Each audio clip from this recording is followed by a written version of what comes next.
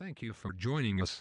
This video presentation is all about escape routes, fire protection, and emergency planning. Let's get started. It is important for every facility occupant to know how to safely exit a building in case of an emergency. During a fire, or other types of emergencies, knowing how to safely exiting the building will save lives. OSHA requires that every employer develop and educate their employees on fire protection, prevention, and emergency egress, or fire escape procedures. You should know that fires and explosions kill more than 200 and injure more than 5,000 workers each year. History has shown that problems with fire exits and extinguishing systems are major contributors of these types of workplace accidents.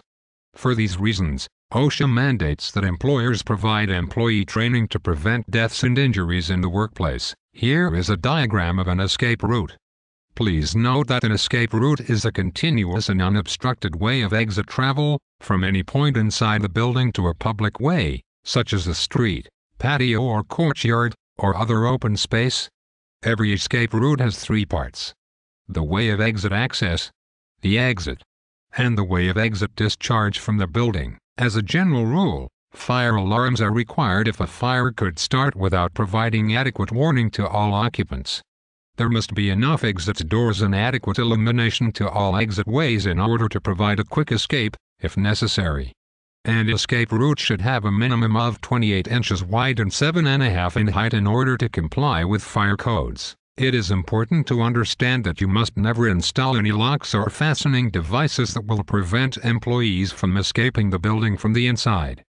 Chains, locks, or barricades blocking the exit door is a violation of fire codes and an OSHA violation. Please remember that all exits must be readily accessible at all times. If the room is occupied by 50 or more people, or the room contains high hazard content, the door for the escape route should have side hinges, and it should swing out in the direction of exit travel. As you can see on this picture, the exit door has been blocked with boxes.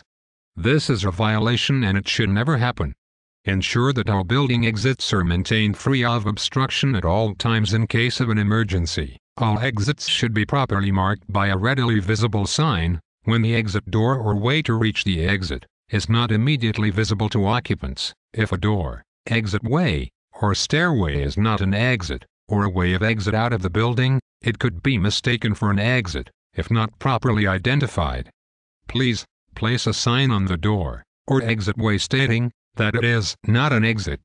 Also a sign that reads, storeroom, basement, or closet, is okay. If the nearest exit is not apparent, a sign reading exit, with an arrow indicating the direction of travel, must be placed in every location.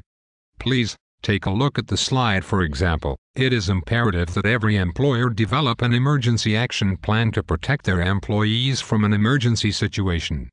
The plan should describe what actions to take in case of an emergency. The plan should include a floor plan or map showing the emergency escape routes. It should also tell employees what to do and where to go in case they need to evacuate during an emergency situation. In addition, a fire prevention plan should be developed. This plan should include a list of major fire hazards, their handling, storage, and control procedures. The names and titles of persons responsible for alarm systems control and maintenance of fire equipment.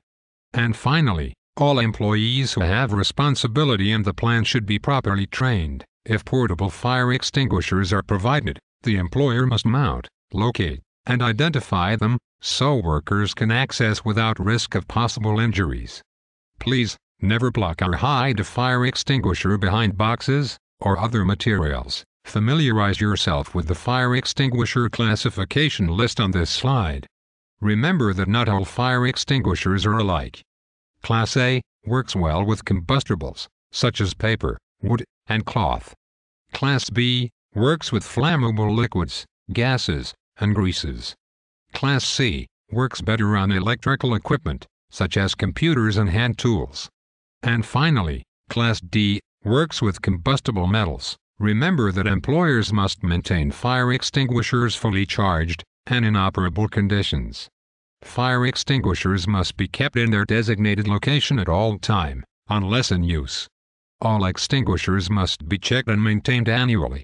Always maintain records of annual maintenance and checks for every fire extinguisher. If portable fire extinguishers are provided, and employees are designated to use them, the employer must provide a training program describing the general principles of fire extinguisher use, and how the initial stages of firefighting progresses.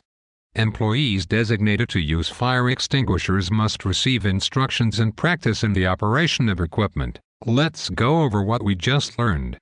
In summary, all buildings must have enough exits for quick escape. All escape routes must be marked, guided, and free of obstructions. Doors must not be locked or chained. Employers must have an emergency action plan and a fire prevention plan in place. Everyone should be familiar with the different fire extinguisher classes and firefighting capabilities. And finally, all fire extinguishers must be inspected and maintained annually, and designated employees must receive training on proper use. Well, that was intense. Did you enjoy? 'Cause I sure did. Remember that safety is everyone's responsibility, so